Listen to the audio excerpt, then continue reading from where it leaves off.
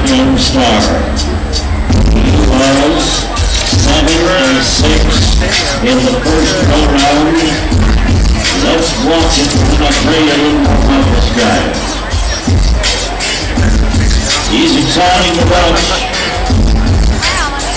Went to the end of guard, 18 years old. He got old enough to close yet before he was in there. Old man, can't took the throw now. But goes for it. He will lay that barrier rope back, and he has done that time after time. But he had hopes of being a whole lot faster than that. 10-7 he will be, but he's winning the first go-round. There's the young man that went to the Ranger National Commons last year.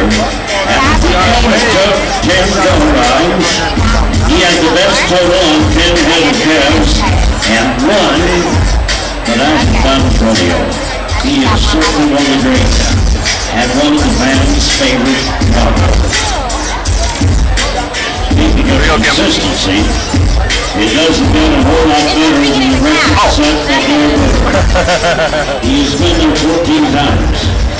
He has been close to the gold medal as runner-up in the championship.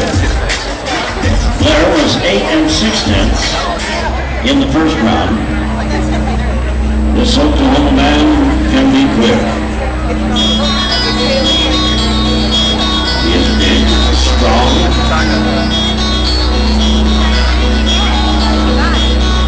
Oh, the timing is absolutely amazing at that line. The athletic skills of these people, they step off the right side.